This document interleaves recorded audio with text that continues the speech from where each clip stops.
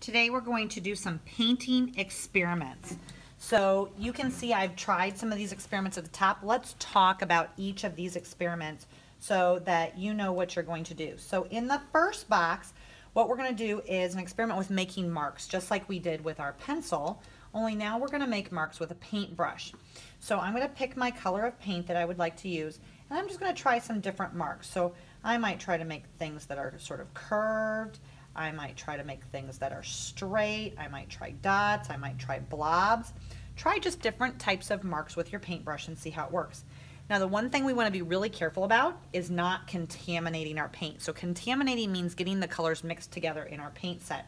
So in order to avoid that, I'm going to rinse my brush really good, and that'll get all the paint off. But I also don't want this water getting into my paint, because that will also contaminate it and make my paint really runny, and then it'll spread on my paper. So to stop that, I'm just going to tap my paintbrush on the sponge, and that gets all the water out. So now I can switch to another color, and now I might try another kind of mark on my paper. So we're just experimenting with different types of marks on our paper. So that's the first box. In the second and the third boxes, we're going to do some experiments with light and dark. So I'm going to rinse my brush again really good, clean it off, tap it on the sponge, and I'm going to try an experiment to make the paint get lighter. So in this box, I'm going to add a little paint, and we only need a little bit of paint. There should be plenty of paint for you to use. And to make it lighter, I could use one of these colors to lighten that up. So I'm going to clean my brush off really good, tap it on the sponge, and I think I'm going to add some white because that's a pretty light looking color. And I'm going to mix it right on my paper. And you can see that that lightened up that color really well. So in this box, you can try different experiments with lightening different colors. In this one, we're going to make darker colors. So again, I'm going to rinse that brush really good, pick my color that I'd like to work with, paint a little bit of a blob on there. And now if I want to make this get darker, I'm looking here, the darkest color I have is probably going to be black.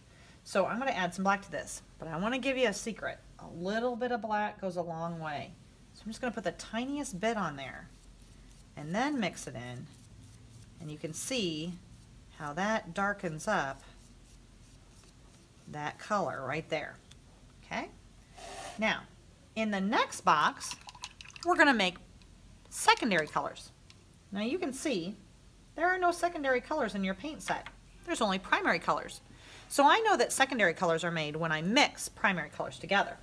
So in this box, I'm going to see what happens when I mix some of these colors together. So if I mix a little yellow, rinse my brush out really good, and add a little bit of blue, oh, look at that, I get green. So in this space, we're going to make those three secondary colors. So in one space, you'll have a little bit of green. Let's see what happens if we do yellow with the red. We get a little bit of, oh, orange. So I've got some green and some orange. So I wonder what that third color is going to be.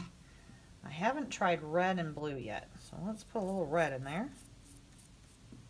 Clean that brush off, and we're going to get a little bit of blue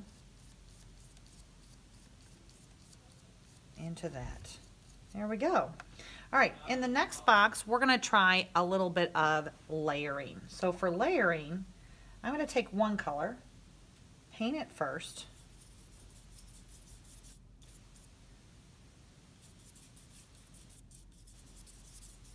and then I'm going to let that dry for just a little bit. You can blow on it if you want, and let that dry for just a second.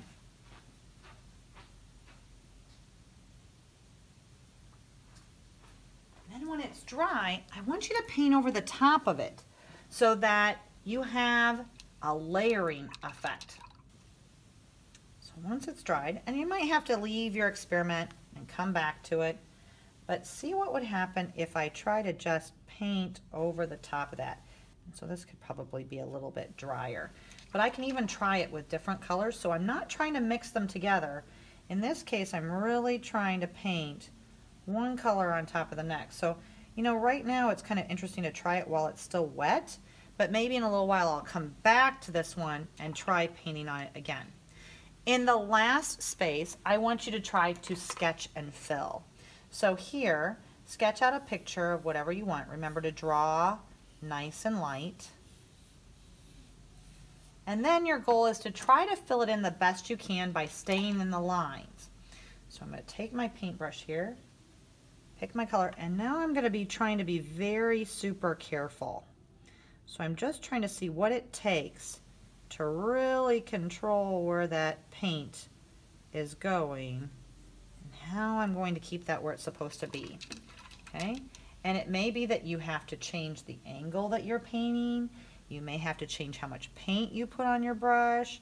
You may have to try different ways of directions or starting spots.